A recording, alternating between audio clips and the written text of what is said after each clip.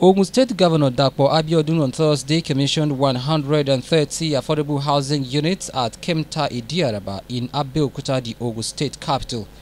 The housing project, christened Prince Court Estate, is the first phase of the 300 detached and semi-detached of 2- and 3-bedroom structures.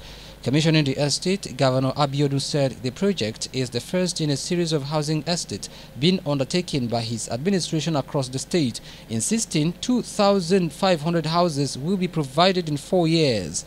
The governor explained that the estate is provided with amenities such as tarred road, water supply, drainage system, fence, security and power supply. He noted that although shelter as a basic human need has continued to be one of the most expensive assets to be owned by individuals, his government would harness every resources to reduce poverty and provide affordable shelter for the people of Ogun State.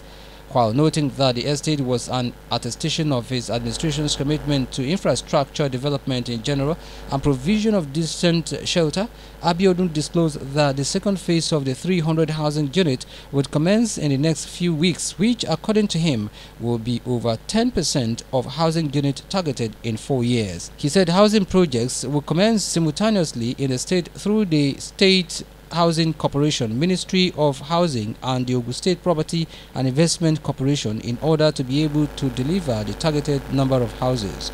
The governor noted that the project was part of the incumbent government's wholesome design for Greater Abeokuta as a befitting capital city. Our commitment to the provision of infrastructure and particularly the improvement of the social well-being and welfare of our citizens is not negotiable. In another few weeks, the second phase of this project, which comprises of another 150 units, will be completed and ready for commissioning. That would make a combined total of 280 housing units in Kemta Housing Estate. The governor added that work has commenced on the reconstruction of Kemta Ilugun Shomori Road to take the full advantage of the housing estate, emphasizing that road will also serve as another bypass to the ever-busy Kam or Batoku Ashiroro Road, and this road will be completed within 12 months. Governor Abiodun, who called for the support and prayers of the people of Ogun, urged the beneficiaries of the new estate to make it a model for others in terms of cleanliness, peaceful coexistence, community development participation, and responsible citizenship. In a separate goodwill messages, Oba Babantude Ajayi, Akarigbo of Remoland and Tokumbo Forwarding, representative of professional bodies, commended the governor for a job well done. To commend the government for what they have done. This government is our own. The government is doing well.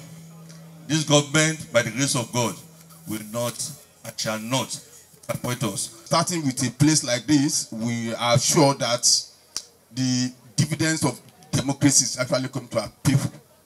Therefore, on behalf of all the professionals who have participated in this project, the artisans, everybody, I want to use this opportunity to thank you and to wish your government more successes.